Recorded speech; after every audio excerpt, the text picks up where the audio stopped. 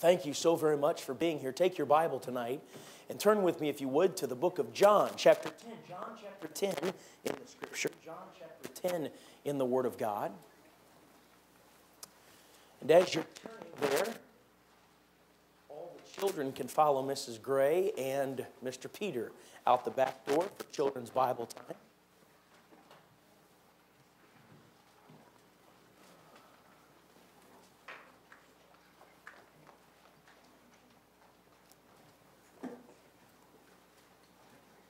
John chapter 10 in the Scripture.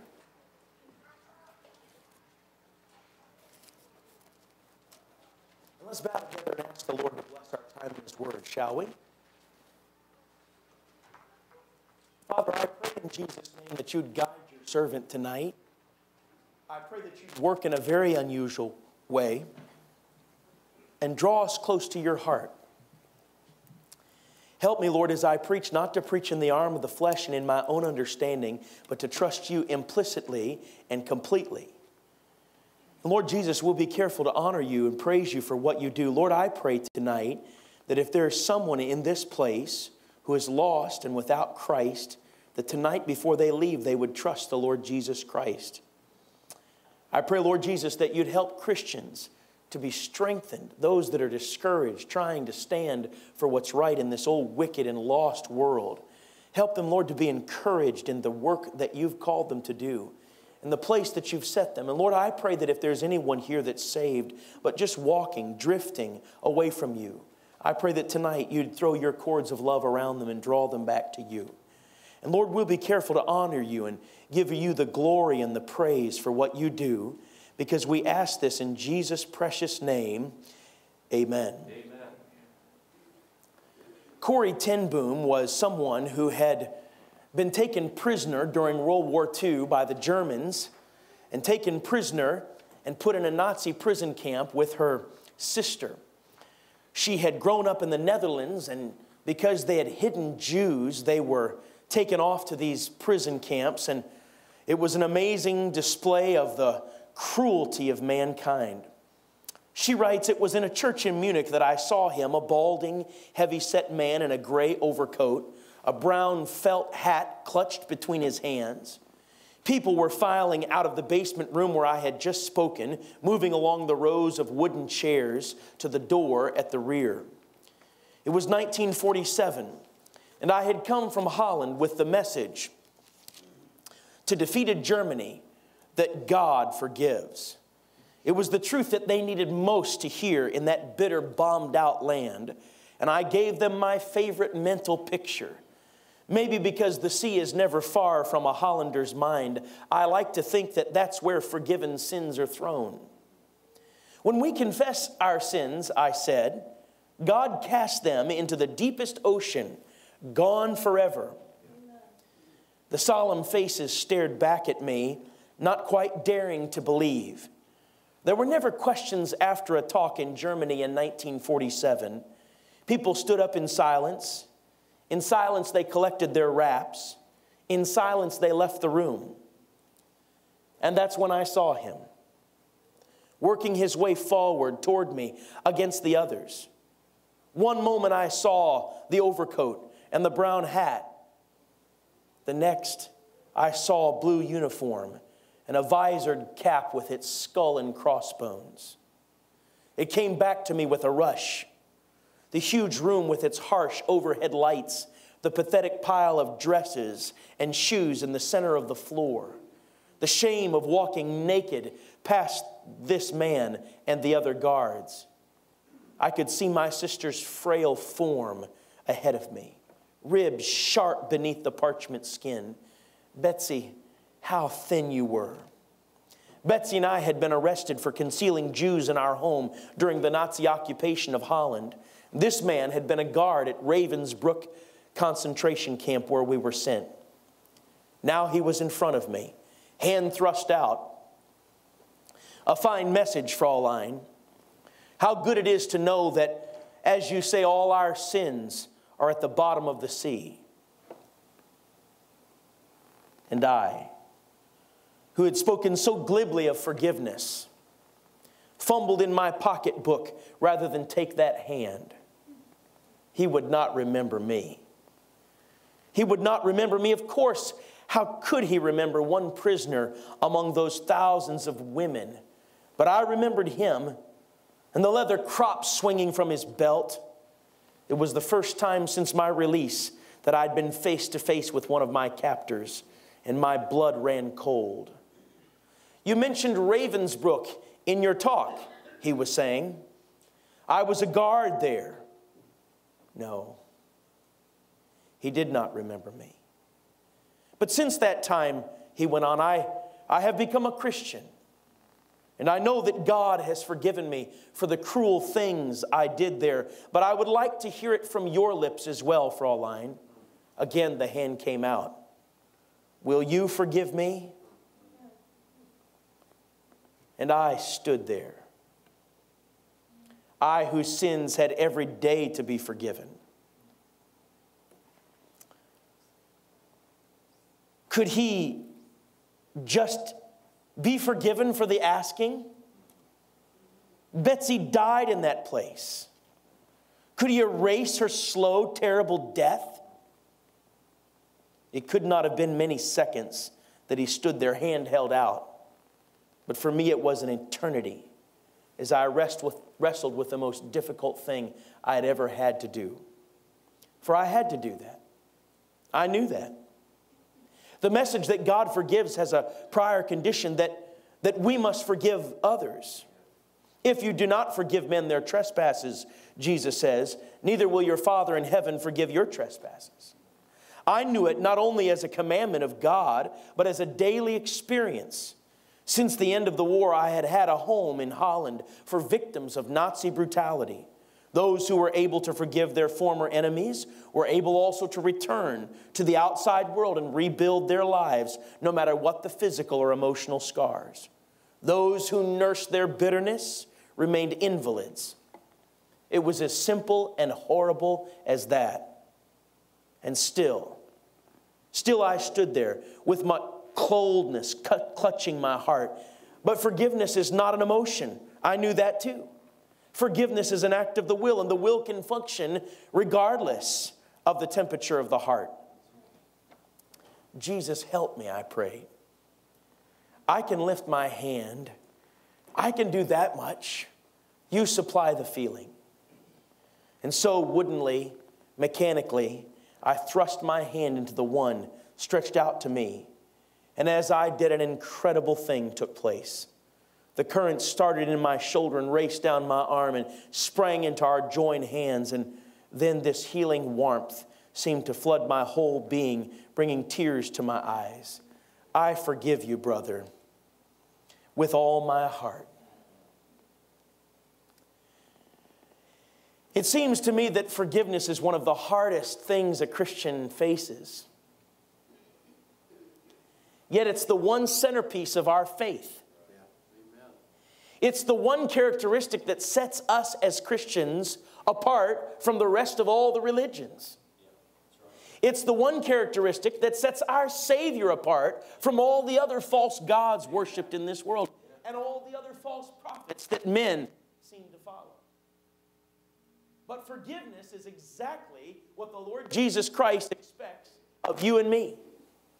And there are times in our lives when God, through His grace and mercy, sends someone, maybe a preacher, maybe a child, maybe an experience, maybe the still small voice of the Holy Spirit to interrupt our anger. I want you to turn back with me to 2 Chronicles chapter 28 tonight. And for a few moments, I want to preach to you on the subject, when God interrupts your anger. When God interrupts your anger. I want you to see this passage unfold tonight in all of its detail and horror. 2 Chronicles chapter number 28 in the Old Testament recounts Ahaz, the king. He was the king of Judah. The Bible says he was 20 years old when he began to reign, and he reigned 16 years in Jerusalem, but he did not that which was right in the sight of the Lord like David his father. For he walked in the ways of the kings of Israel and made also molten images for Baalim, Verse number 3 of 2 Chronicles 28, moreover, he burnt incense in the valley of the son of Hinnom and burnt his children in the fire after the abominations of the heathen, whom the Lord had cast out before the children of Israel. He sacrificed also and burnt incense in the high places and on the hills and under every green tree. Wherefore the Lord his God delivered him into the hand of the king of Syria. Now this passage details in its fullness great rebellion against Almighty God. Rebellion committed by Ahaz, the king of Judah. He himself was a rebel against God. He led his nation and his family and anybody that would follow in rebellion against God. And yet it was during Ahaz's reign that Isaiah the prophet was preaching. It was during Ahaz's reign that men stood and thundered forth the righteousness of the Lord. It was during Ahaz's reign that God's faithful people suffered the consequences of this wicked man. The Bible speaks first about the hellish rebellion in this passage. It speaks about the hellish rebellion of Ahaz. It speaks about his rebellion and the fact that he did not that which was right. Verse 1, he walked in the ways of all the kings of Israel. Now that was a very, very strong indictment. You see, the kings of Israel in large part were wicked kings. If it says he walked in the ways of the kings of Israel, it was almost as if he was saying he was walking in the ways of the pagan kings, because many of the kings of Israel lived like pagan kings. In verse number 2, it says he made also molten images for Baalim.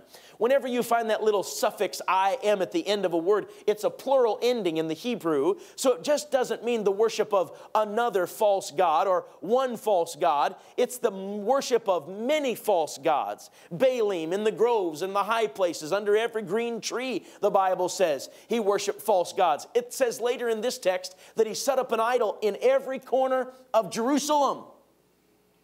Now, if you and I bring out a superlative like that, it has a great chance of being wrong. But when God says under every green tree and in every corner, he's making a strong point that this nation was slammed full of idolatry. Not a pagan nation, Judah. Not a pagan people, the people of God. And at the helm of this idolatry was Ahaz. In verse number 3, it says he burned incense in the valley of the son of Hinnom and burnt his children in the fire. You say, is that human sacrifice? Yes, it's human sacrifice. The king of Judah is leading them in human sacrifice, burning his children in the fire. By the way, I want to put all the liberals on report right now and on record and serve notice that we don't buy the lie when they come on with their politicians and say, we want to do this for the children. Nothing could be further from the truth. And you mark it down, liberalism in this country, I speak of an idea, and I can speak as plainly as the Bible does. Liberalism as an idea is wicked. It was hatched in the bosom of hell. It is not something that will help America on every front and in every count. It is hurting America when they come on with their new morality and they want to start the Me Too movement. Look here. I'm against women being molested and raped and mistreated and sexually abused. But you mark it down, those that are the most immoral oftentimes are now the ones telling us about morality. Right. Excuse me, I don't buy that. Yeah. I don't buy that. And I'm certainly not going to stand shocked, amazed that Hollywood had this kind of lifestyle going on. No, of course they did, because they promote it on every one of their shows. Yeah. And then they come on with their new morality. They want to tell you that it's wrong to kill a whale, but it's okay to kill a baby. Right. They want to tell you that it's wrong to have Cheez-Its and trans fat and a supersized drink, but it's okay to have marijuana. It's okay. It's a bunch of baloney, pure, unmitigated baloney. I was in California last year, and I was flying from San Francisco area down to L.A., and there was a lady sitting next to me. I began to talk to her and be friendly, strike up a conversation. She said that she was a model, and she was very, very skinny. Like it looked unhealthy, the skinniness. And by the way, a little fat is not a bad thing. Can I get an amen right there? So anyway, she was a model. I'm not sure what for, but she was a model. And so I began to talk to her and began to strike up conversation. And she began to tell me about her background. She said her boyfriend was on the flight, and he was up just a few couple rows ahead. I'm not sure why they were sitting in different places, but they were. And we began to talk, and she told me that she had some disease, but what was really helping her disease was marijuana and cannabis. Now, look, I'm not going to get into a big debate about all that, but she said her boyfriend, since it was California, had a cannabis business, a byproduct of marijuana, and cannabis candy, and boy, it was going great guns. I said, I'm sure it is. And so anyway, she said, oh, it's just great, because you know it's legal in California. Well, then she was telling me about her disease and how certain things would really trigger her disease. And I understand there's a reality with all that. But she said, whatever you do, she said, don't let your boys eat cheeseburgers. That's the worst thing that you could possibly let them eat. And then in the course of conversation, she said, Cheez-Its. Cheez-Its is about the most awful thing you can ever eat or let anybody eat. Well, then I find out that she's living with her boyfriend, that she's smoking pot, and she might have been smoking it not too long before this flight. And then she began to talk to me. She said, what do you do? I said, well, I'm an evangelist. She said, what's that? I said, I'm a preacher. Oh, she said, I want to talk to her. So I thought, man, she's going to get saved. This is wonderful. Well, I tried to explain her just the basic gospel, how Jesus died. It was just like the lamb that died in the Old Testament. And she couldn't get her mind around it. In fact, the more I began to talk, and I was just talking in conversational voice, the more I talked, she'd get irritated, and she said, I got to go. And she up and moved away from me and went and sat by her boyfriend. And to be perfectly honest, I was glad for the leg room. Now, here it is. Somebody that is living in an immoral, adulterous relationship, smoking pot, telling me not to eat cheeseburgers and Cheez-Its. But that's the confusion of this old liberal world we live in. Just confusion, utter confusion. Look here, when you worship idols, when you refuse to believe in God, you believe anything.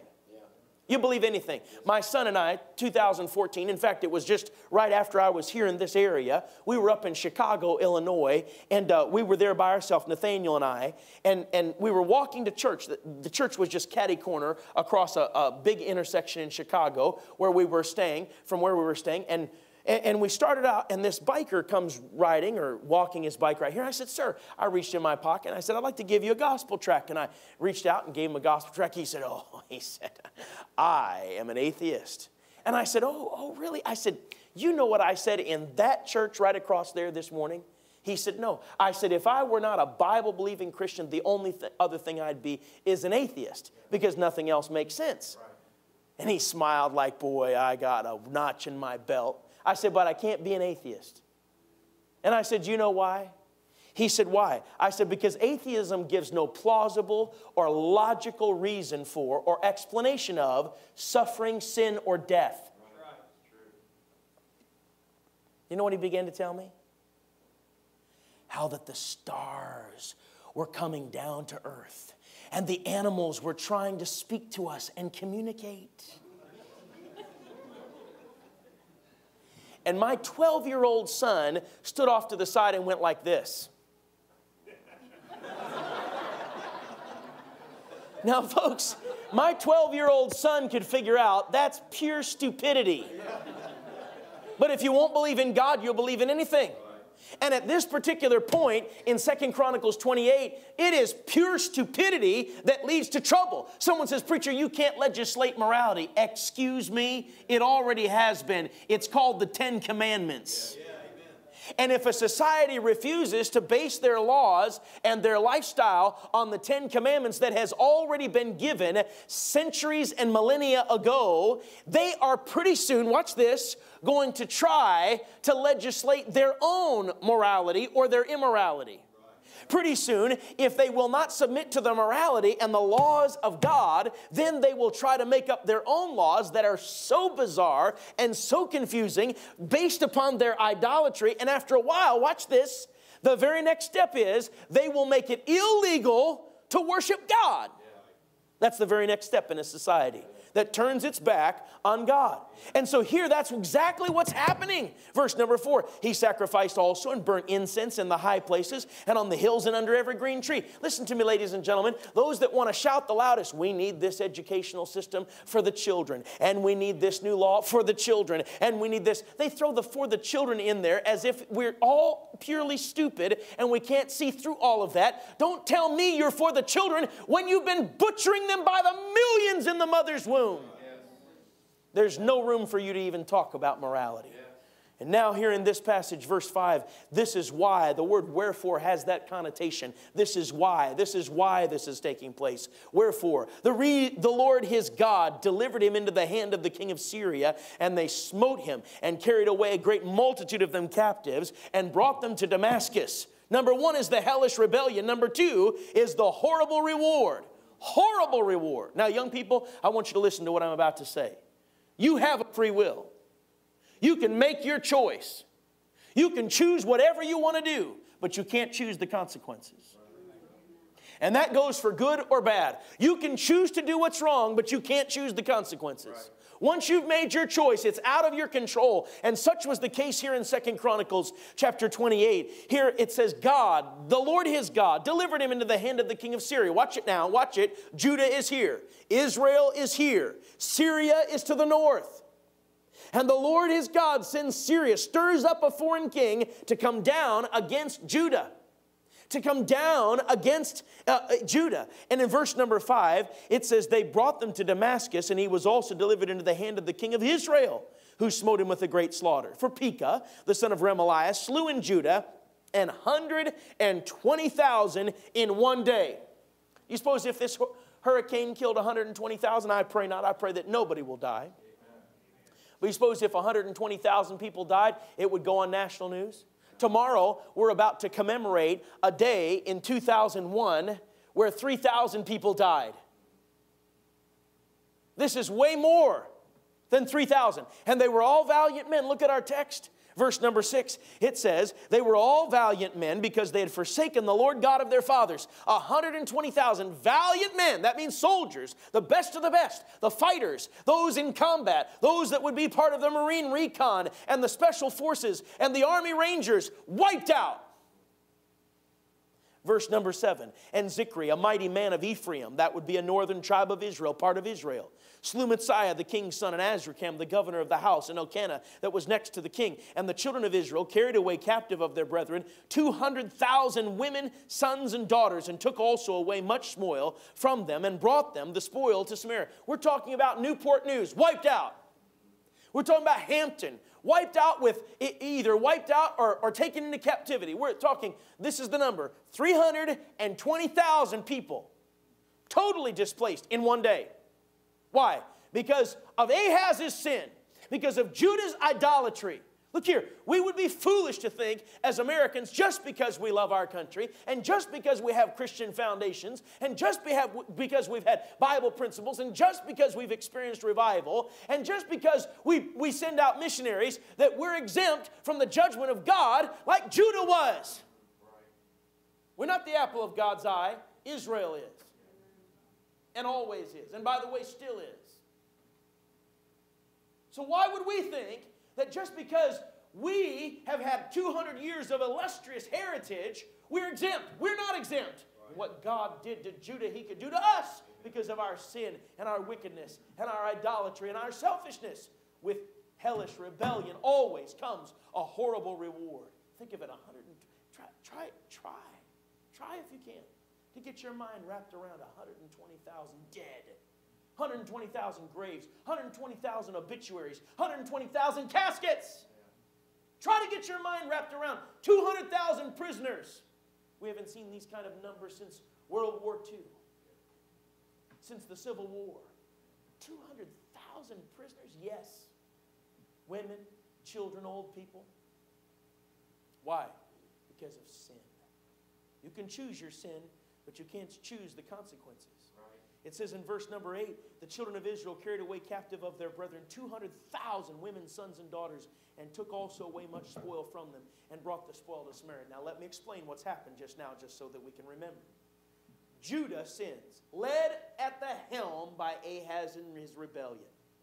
God says, all right, that's enough. I'm not going to let you besmirch my name and ruin my testimony any longer. I'm stirring up Syria, a nation to the north, coming down against Judah. And on their way, they picked up Israel. Pekah, the son of Remaliah, comes, picks up Israel and their army. And Israel says, this is our chance to get back at Judah. We've always been looking for an opportunity. They come down and they wipe it out. 120,000 men die. Very powerful men, like Metzai and Azrikam and Elkanah are killed. So the leadership's gone. And 200,000 are turned in a slave train all the way back. Behind camels, behind chariots, in a long line tied together, tethered. I want you not to be here in a nice temperature-controlled auditorium tonight. I want you to be there in the hot Middle Eastern sun. I want you to hear the moan and groan of the captives. I want you to see the scorn of the Israelite soldiers as they mistreat their brethren. Now, God sent Syria down. God didn't send Israel. Israel saw this as their opportunity to exact vengeance and to seize a platform to display their anger. And it is on this scene and on this day that God sends a holy man to interrupt it all. Look at verse number 9. But a prophet of the Lord was there. Thank God for that phrase. A prophet of the Lord was there. I wonder if that can be said about your family. That are devouring each other or choosing to walk away from God.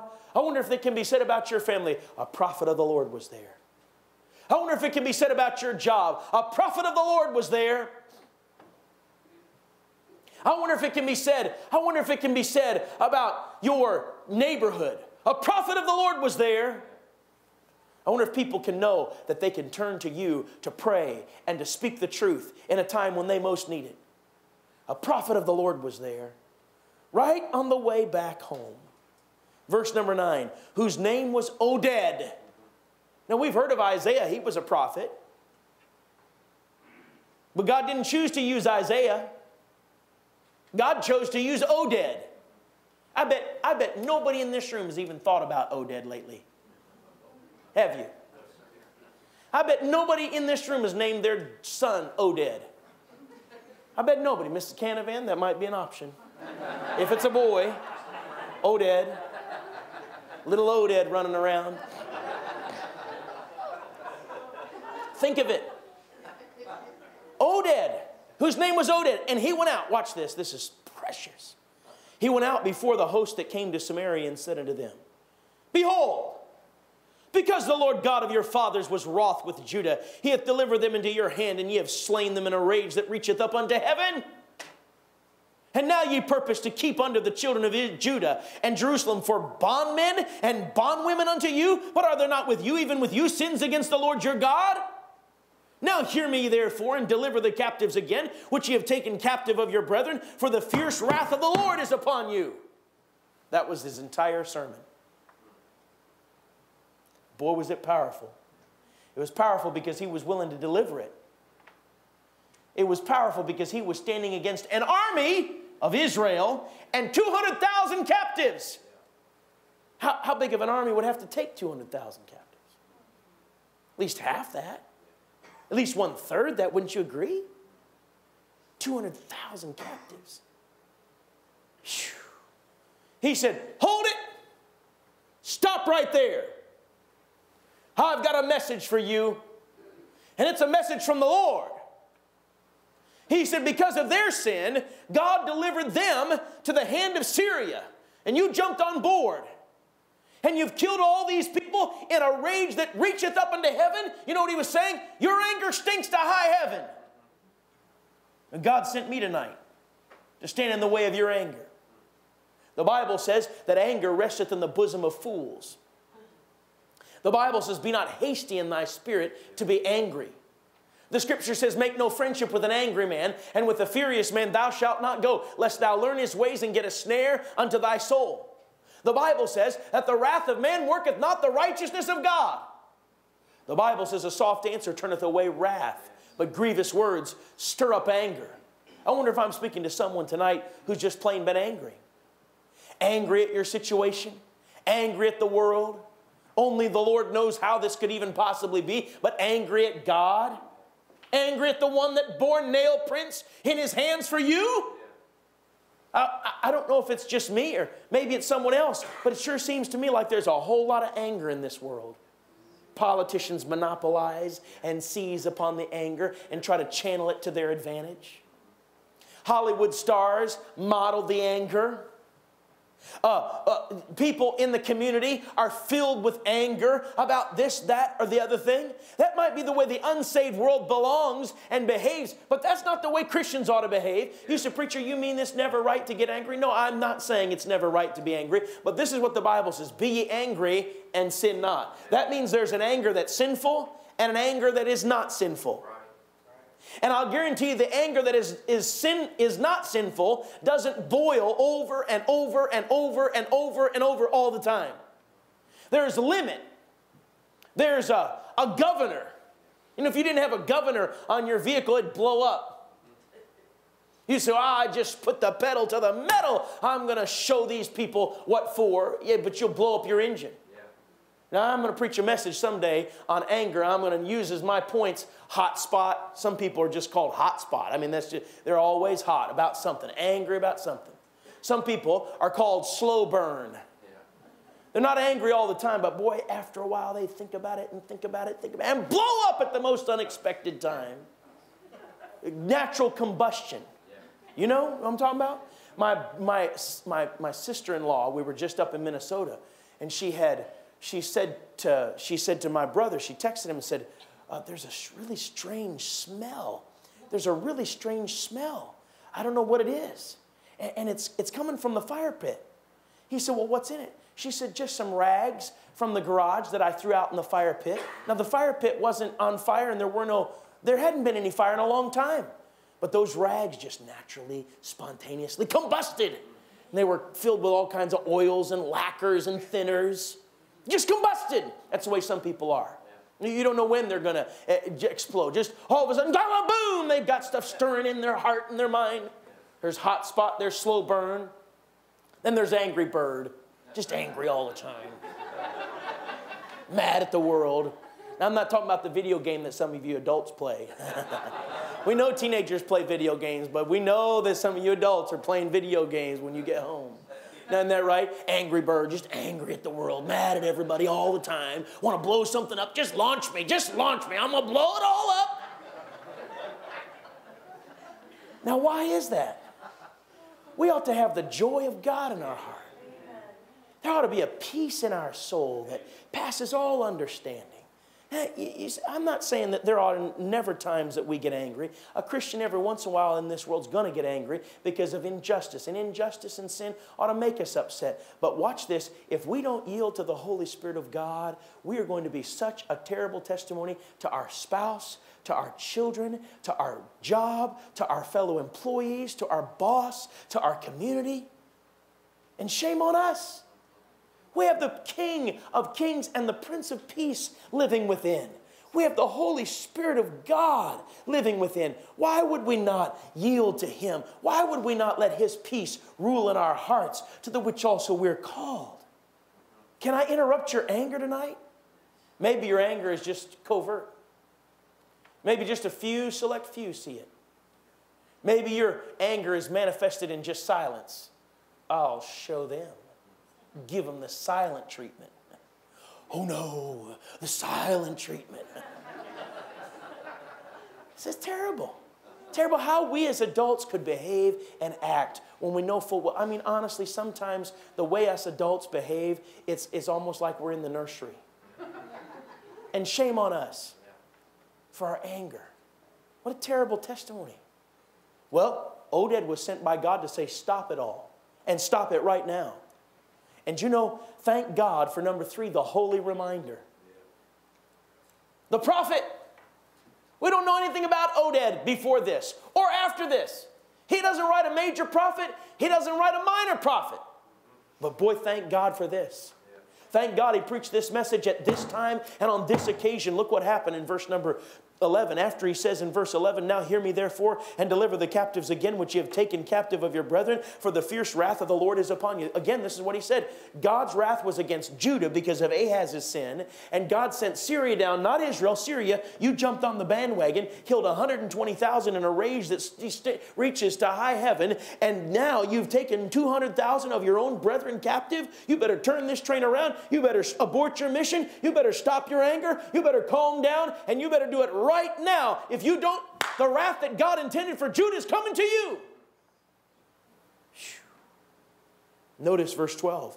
Then certain of the heads of the children of Ephraim, Azariah the son of Johanan, Berechiah the son of Meshillemoth, Jehezkiah the son of Shallum, and Amasa the son of Hadlai stood up against them that came from the war, and said unto them, ye shall not bring in the captives hither, for whereas we have offended against the Lord already, ye intend to add more to our sins and to our trespass, for our trespass is great, and there is fierce wrath against Israel. So number 4, you know what you see? Something sweet, something precious, something rare, something wonderful. You know what it is? A humble response. There was the hellish rebellion of Ahaz. There was the horrible reward against his sin. There was the holy reminder, the prophet. And now there's the humble response. Thank God for a humble response to preaching, to Bible preaching. Thank God when people get it right and keep it right. Thank God when people all of a sudden get it. You know, that's what I'm aiming for in a preaching service. And that's what I'm aiming for in a revival, is for somebody to just get it. I'm looking for the light bulb moment when some carnal Christian just couldn't get it under the pastor's preaching, just wasn't getting it under the missionary's preaching, just wasn't getting it from the Sunday school teacher. But all of a sudden, not because the evangelist is special, but the power of the Word of God and all those things combined, all of a sudden, bing, the light comes on, and the eyes start to see clearly, and the glazed look is gone, and the humble response comes, and they start to respond like a normal, righteous human being. Thank God for those that get it and that humbly respond. Not everybody gets it. I wish I could say everybody got it. And I'll tell you, when I first went into evangelism, one of the things that perplexed me more than anything else was why everybody didn't get saved. Do you understand that? Can anybody here explain that to me? Why they aren't knocking the doors of our church down to get to Jesus and to get to escape from hell and to get into the ark of safety? I don't understand that. I still don't understand that. I don't understand why everybody didn't get right with God. You kidding me? We're saved, and we've got this little dash between two dates that we've got to live for God, and we're not just clamoring to just get right with God and get everybody we can saved and win the people to Jesus Christ and get discipleship and build buildings and send out missionaries and fork over money so that we can support some more. Well, why doesn't everybody just sell out to God? I don't understand that. But boy, when it happens, and oh, when you see it, it's like a drink of fresh water. That's what they're doing here. They got it. All right, now I'm going to give you 4 points. 4 points that I want to be the most important in our hearts and minds as to our humble response. When this anger wells up within us, when we think we're righteous in vengeance, when we think that we have a right to be bitter and hold a grudge. All right, there's 4 simple responses that you ought to have, and they're modeled by the people of Ephraim and Manasseh. Number 1, see the chains. Would you say that with me tonight, please? See the chains. Would you say it again? See the chains. Once more, see the chains. When you think that you're righteous in binding someone and tearing them down and building yourself up and holding on to a grudge and being angry. When you think, hey, sir, you're angry at your children for this, that, or the other. All right, there's an understandable point and place for a father's anger against his children, but there's a place where it needs to stop. There's a line that the Holy Spirit clearly draws in your conscience and in mine that says, don't step over that line. You've said enough. You've made your point. Now you need to throw on grace. And when you cross over that line, you've grieved the Spirit. Every man in this room knows exactly what I'm talking about. There's a point. There's a point when your anger becomes sinful. And sometimes it's when it first starts. See the chains. You don't have a right to be bitter. You don't have a right to exact vengeance. God said, vengeance is mine, I will repay. And last time I checked, He didn't delegate that responsibility to us. You don't have a right to hold a grudge. You don't have a right to be angry and hateful and resentful. You don't have a right to spread your venom everywhere and spew out your poison against others. You don't have a right, neither do I. Number one, see the chains. And if you look closely at this long line of 200,000 women, children, and see they're bound with tethers, they're bound with chains, they're bound like wild beasts to animals. And what are they going to be? The slave population of the northern 10 tribes? Yes. And look at those chains. And some of those chains, if you look a little closer, are big and heavy, and they're digging into the hands of the captors. I mean, isn't that pain enough? I mean, isn't that enough? And if you look closely, those links are linked one to another, to another, to another. And you know what they are? They're wrapped around your own ankles. They're wrapped around your own hands. They're tied to your own neck. They've got you ankled at wrist. You see, bitterness doesn't kill the ones you hate. It kills you. Someone said bitterness is like drinking poison and hoping it kills the one you hate. That's true. See the chains. Look at verse number 5. It says in verse number 5 that they carried away a great multitude of them captives. Look at verse 8. The children of Israel carried away captive of their brethren, 200,000. Look at verse 10. That's what Oded preached about. You purpose to keep under the children of Judah and Jerusalem for bondmen and bondwomen unto you? Number one, see the chains. Number two, confess your stain. Confess your stain. Would you say it with me? Confess your stain. Would you say it again? Confess your stain. While you're oh so angry at them, maybe it'd be good to look in the mirror. See what the Lord has to deal with. See your own sin. Look at what the Bible says in verse 9. Oded said, you've slain them in a rage that reacheth up unto heaven. In other words, God, you have God's attention. I'll tell you, I don't want my anger to get God's attention. I want my prayer life to get His attention. I want my humility to get God's attention. I want my holy living to get God's attention. He got God's attention when Job was mentioned in the throne room. He said, have you considered my servant Job? What got God's attention? Job's holy living. I don't want my anger to get God's attention in a rage that reacheth up unto heaven. Look at what the Bible says in verse 10. He says at the end, are there not with you, even with you, sins against the Lord, your God? Whew. Look in the mirror.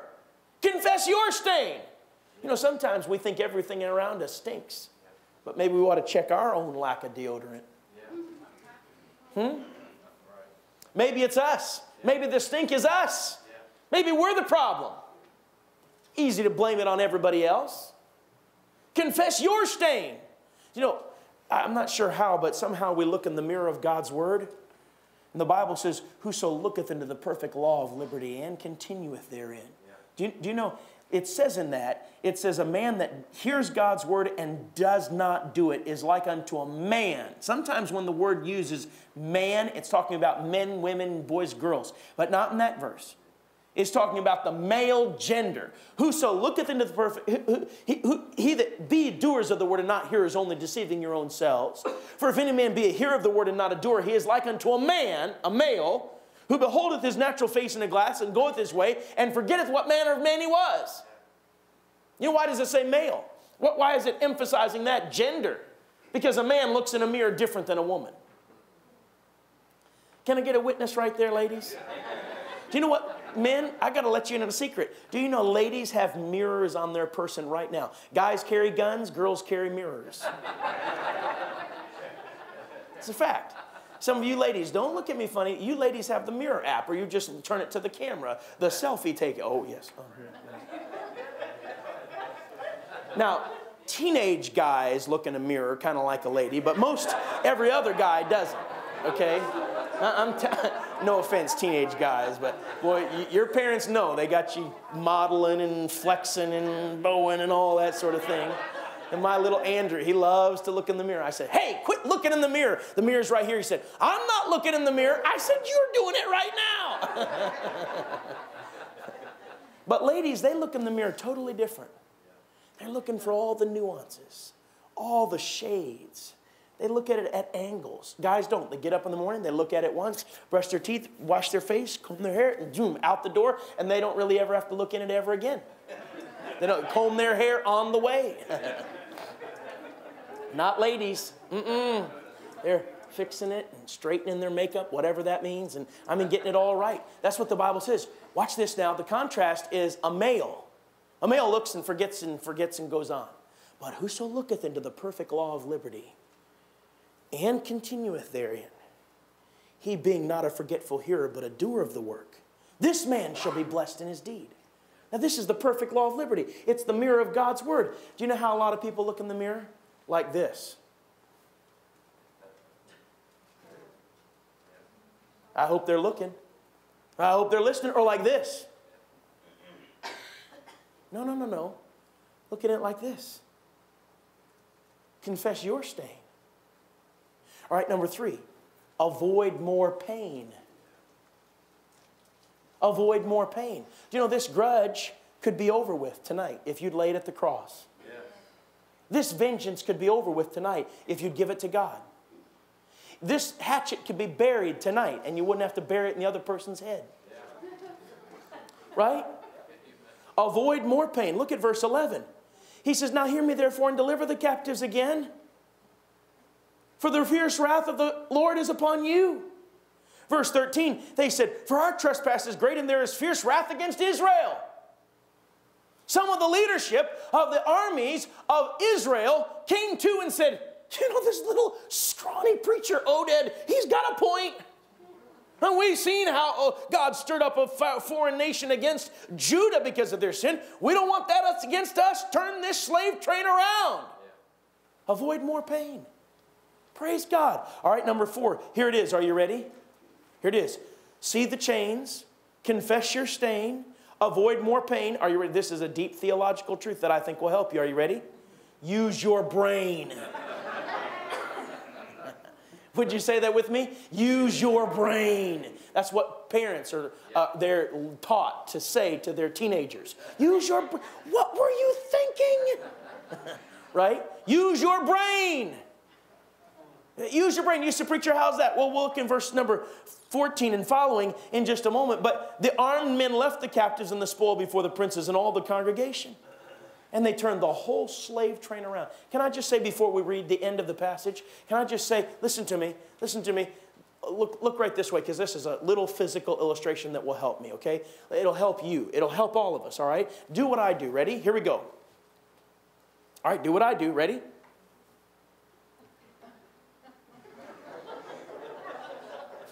You know what that is? That's you or me when we don't obey the Bible.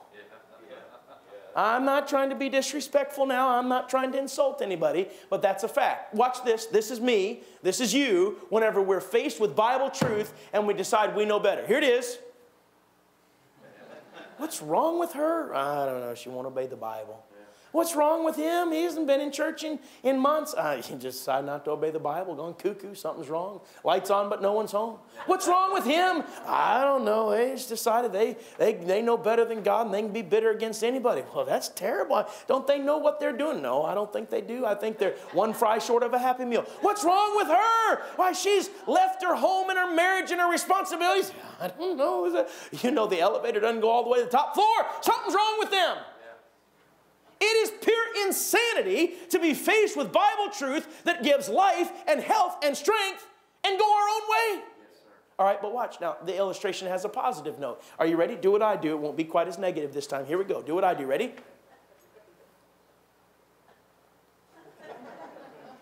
What's that? Well, that's anybody that just decides to obey the Bible. What happened? Did you see so-and-so in church? Yeah, I did. Well, what in the world? I haven't seen them in church. And they actually sang. Yeah, I don't know. They're coming too. I don't know.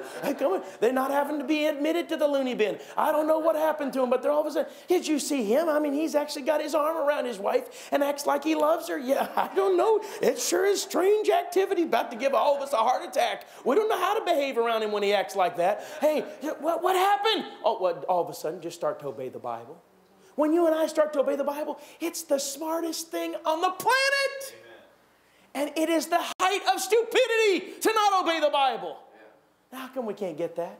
Look at how these people obeyed the Bible. This is precious. Verse number 15. And the men which were expressed by name rose up and took the captives, and with the spoil clothed all that were naked among them, and arrayed them, and shod them, and gave them to eat and to drink, and anointed them, and carried all the feeble of them upon asses, and brought them to Jericho, the city of palm trees, to their brethren.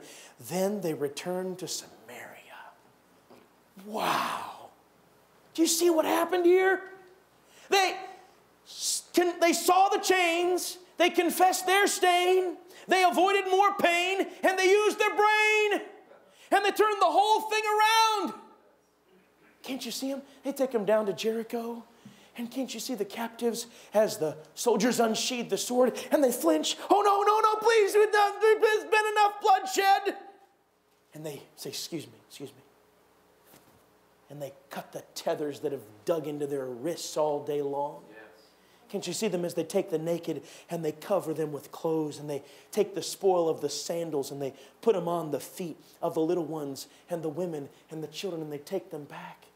And can't you see the women and the children who've been widowed and fatherless in one day as they look up to each other and say, Mama, what just happened? And the mama looks down with tears coursing through her dark and dirty cheeks. I don't know, honey, but I think forgiveness just happened. And I think grace just happened. And I think God just happened. Yes. Can't you see that? Watch this.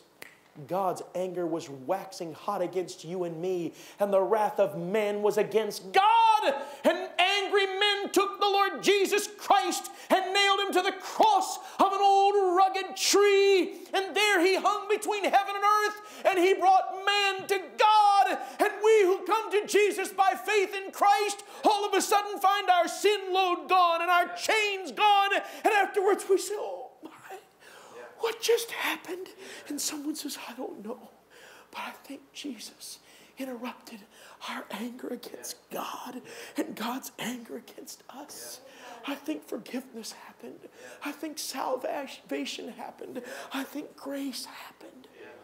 Aren't you glad, ladies and gentlemen? Aren't you glad? Well, if that forgiveness has been bought and paid for and offered to you and to me, and anger was interrupted on our behalf, don't you think it's just right and natural and normal for us to extend it to others, whether they deserve it or not? Would you bow with me in prayer? Heads are bowed and eyes are closed. You've been such patient attenders to the Word of God tonight. I wonder, has God interrupted your anger? Oh, we think we're right and justified in having our anger. Sometimes we're angry at a situation or a circumstance. Sometimes we don't know who to blame except God, and oh, what a foolish, foolish path. I wonder, has God interrupted your anger? You say, preacher, I'm saved, I'm blood-bought, I'm heaven-bound, but tonight God's Spirit has convicted my heart about anger and resentment and bitterness and vengeance and grudge-holding, and I want to get it right. I want to lay it at the cross. I want to offer forgiveness. I want to receive God's forgiveness and good sense, and I want to offer forgiveness. If that's you, would you slip up your hand tonight? Slip it up high. God bless you. Good, good, good. Thank the Lord for these. Anybody else, preacher? God has spoken to me tonight about laying down my grudge and my unforgiveness and my revenge at the cross. I'm going to do it tonight. Anybody else? Slip up your hand. Put it right back down. Thank you. Thank you. Question number 2, how many of you can say, preacher, I'm not perfect, but I know I'm saved. I'm not hoping I'll get to heaven or trying my best to get there. I know I'm going because I've accepted the free gift of eternal life. Now, if you don't know that, don't raise your hand. But if you do, would you slip your hand up as a testimony to that fact? Yes, I know I'm saved. I'm heaven bound. Thank you. You may put your hands down. Is there anybody here that said, preacher, I don't know. I've not been saved. I don't know that my sins are forgiven, but I'd like to know. Would you pray for me? If that's you, would you slip your hand up right now? Is there anybody young or old here like that? Anybody young or old? All right, let's stand to our feet with our heads bowed and our eyes closed. This is what I'd like. I'd like Brother Canavan to come and sing a few verses of invitation song. And as he prepares to sing, God's spoken to your heart. You respond. Listen carefully. Some of you need to come to this altar and get right, but listen. Some of you, after you get right with the Lord, need to go across the aisle to someone in this church and get right. Don't leave without taking that step. Again, maybe you need to go grab their hand. Say, would you come with me? I just want to talk to you. I just want to ask for your forgiveness for my unforgiveness. And I want to offer you my forgiveness. Now's as good a time as any. As he sings and the pianist plays, would you come? Come on right now. Come on. Whatever the Lord leads. Oh, to be like thee, blessed Redeemer, this is my constant and longing. How about it? Don't be ashamed or afraid to respond to the Lord. Gladly I'll forfeit all of earth's treasures, Jesus, thy perfect likeness to wear. Oh, to be like thee, oh, to be like thee, blessed Redeemer, pure as thou art. Come in thy sweetness, come in thy fullness, stamp thine own image deep on my heart. The pianist is softly playing through this next verse. God's Spirit is moving right now. How about we just get right? I used to preach this thing of forgiveness. It's just messy. It is. But it's a whole lot messier than having to deal with unforgiveness. The consequences are a whole lot greater. God's in the business of reconciling enemies. He's in the business of reconciling us to Himself and giving us the ministry of reconciliation. God's dealing with you. Would you respond?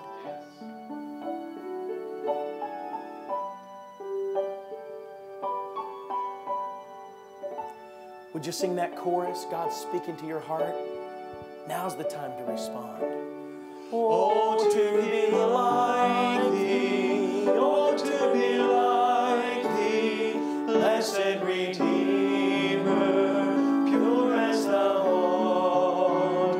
Come in thy sweetness, come in thy fullness, stamp thine own image deep on my heart. Would you sing that chorus again without the instruments?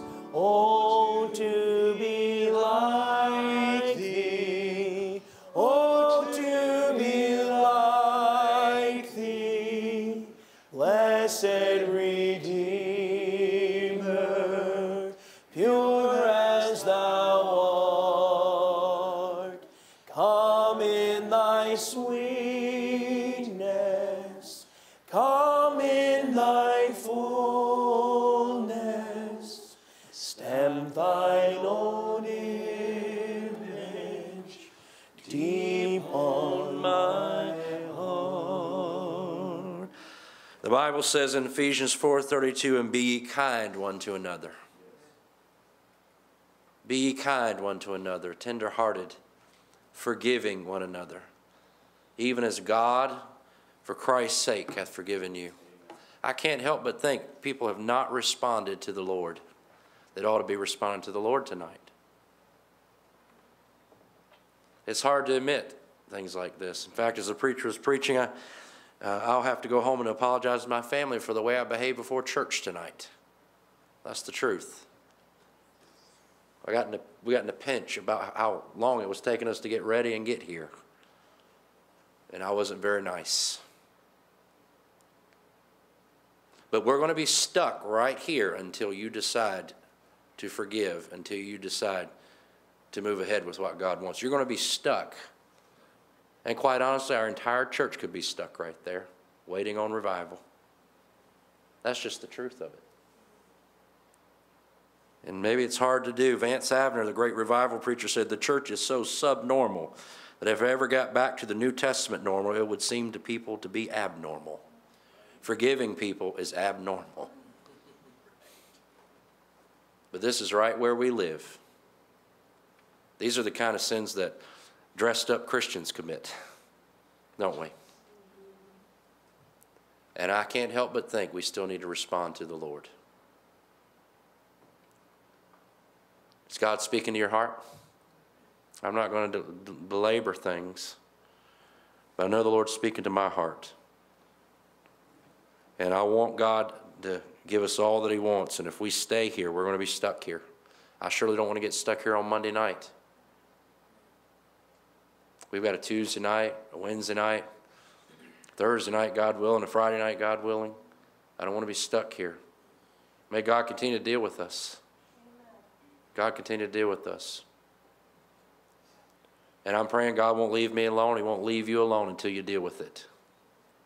Until you deal with it. And you know what you need to do. You know who you need to speak to. Begin by speaking to the Lord, and if you need to speak to somebody, by all means do it. Father, I pray that you'll work in our hearts. We've been confronted with our own sin. Thank you for giving the preacher the boldness to preach the Bible. And Lord, I pray that there will be a spirit of forgiveness in our church and in our homes. And Lord, I pray that you'd help us. This is a sin that we can get away with so easily. That's a sin I've gotten away with so easily. It's a sin that I've justified because I might be right about something, but I'm not behaving righteously. And so, God, I pray you would not leave us alone until we confess, until we forgive, until we repent, until we get right with others. And I pray that that would happen with the people in this room. Lord, we don't want to be stuck here. We want to move ahead with thee. So I pray your Holy Spirit would prove yourself and do a work we can't do. I pray you'd see it, help us to see it through. Lord, give us the humility we need to obey you in this area, and we ask it in Jesus' name. Amen and amen. If you're glad for what the preacher said tonight, would you say amen? Amen. That's one of those pills that's hard to swallow. Hard to swallow. But you know, so like I said, that's one of the things that you and I can get away with. We can't get away with cussing like a sailor. Well, somebody will hear that. Can't get away with running around half drunk. Somebody will find out about that. Can't get away with robbing a bank. They'll find out about that. But we can be mean as a snake. And a lot of people never know about it. We can harbor bitterness in our heart. And usually only the people that live with us can testify about it. That's a shame, isn't it? But I believe it. And if that's going on in this church, we're going to be stuck right here until we deal with it. So that's up to us, really. The preacher has preached. God's used him, hasn't he? And I sense a holy hush in my own heart. I love you. I know you love me. But we need to hear things like this. We need to hear it. Because the preacher could preach about smoking and drinking and drugs all day long, and we're on the right side of that. I believe we are, God willing. All right? We're on the right side of that. But when he starts preaching right here, boy, I tell you what, he hits us right in the heart. If we're going to be like Jesus, I think this is one of the areas I know I have to address. Let's pray God will continue to do his work. Amen. You've been patient to be here. We want the Lord to have his time to work. Let's pray. We'll be dismissed. We'll be back together tomorrow night for a prayer meeting at 6:30. And let's work on getting some folks here. Wear your red, white, and blue. I tell you, I love America, don't you? And I want to see America come back to the Lord. And maybe tomorrow night, God do something special there. Let's work on that and encourage people that way. Let's continue to pray for folks that have needs. And pray about this storm. Let's pray that the Lord will just send this thing away. Will not hurt people and disrupt people in that way. We need to have a burden about that. Let's pray together as we're dismissed tonight. And as we leave, I'll ask Brother Jim Alva if he would to pray for us as we leave.